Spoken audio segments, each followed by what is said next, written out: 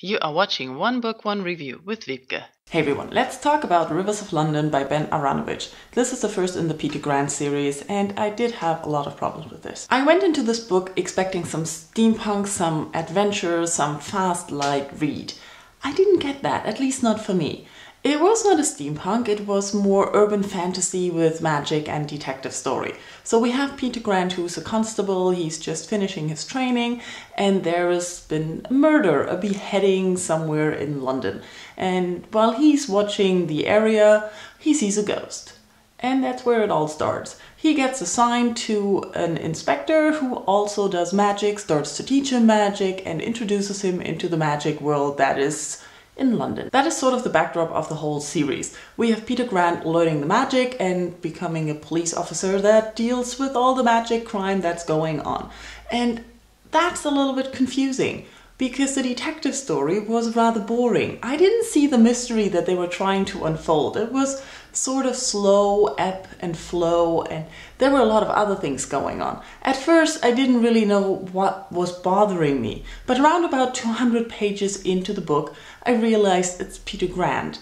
I don't really like his character. He's a young British man and he's not concentrated. His partner Leslie always criticizes that he cannot focus, that he gets distracted easily, and that is true. And that's also true for the writing. I noticed at some point that this whole book reflects his character. So there's a lot of distractions there. He tells something, then he jumps to something else because he's a narrator. And that got onto my nerves at some point. And also in the beginning he explained how things worked, and that was interesting because I didn't really know what was going on. But towards the end I felt being lectured more and more. It just didn't stop, his explaining rants on what was going on, what they were doing, and I just had the feeling that the narrator was lecturing me, telling about things instead of showing them to me.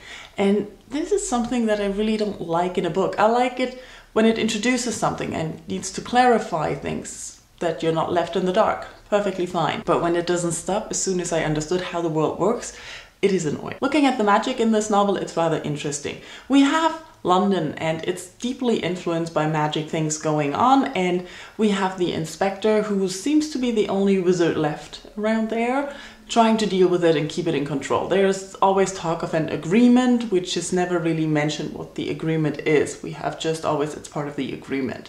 And it's rather interesting how there's not that much explanation about the magic and how it works. Peter Grant constantly tries to find out how it works and go at it scientifically, while his inspector is rather more just do it. I don't know how it works, it's just that's how it is. And it's rather interesting, but not that captivating that it really saved the book for me. I don't really see myself going on with the series. Tell me in comments if you liked the book and why you liked it, and if you didn't like the book, tell me why you didn't like it. Thank you all for watching, and I'll talk to you tomorrow. Bye bye!